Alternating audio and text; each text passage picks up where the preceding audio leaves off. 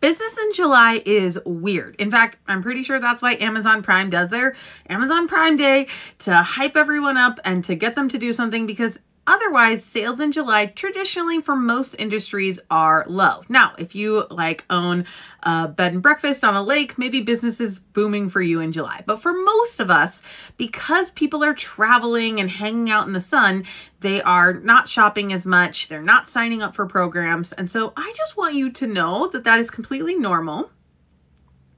So nothing is wrong with you or your business if things feel slow in July.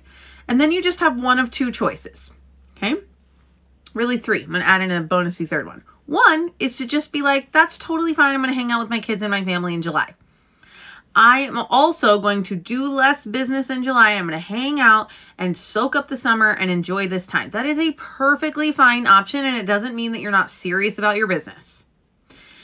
Two, you can decide to work on systems in your business. And this is what I do. I work on doing all of that cleanup stuff, bookkeeping stuff, marketing system stuff, email nurture sequences, like all of those fine-tuning things that are never really urgent or due, but I always want to do them. I think July is a really great month to do maintenance on your business.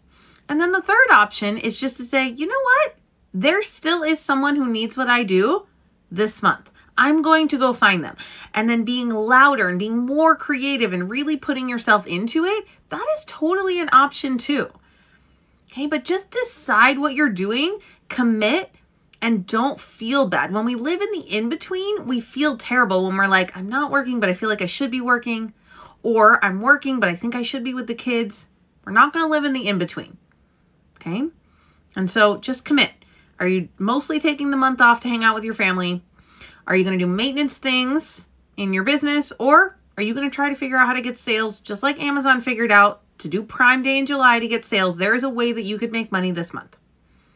All right. If you want a Catholic business coach, reach out. I would love to hear about your business and tell you how I could help you so that you could grow a business from peace while raising kids.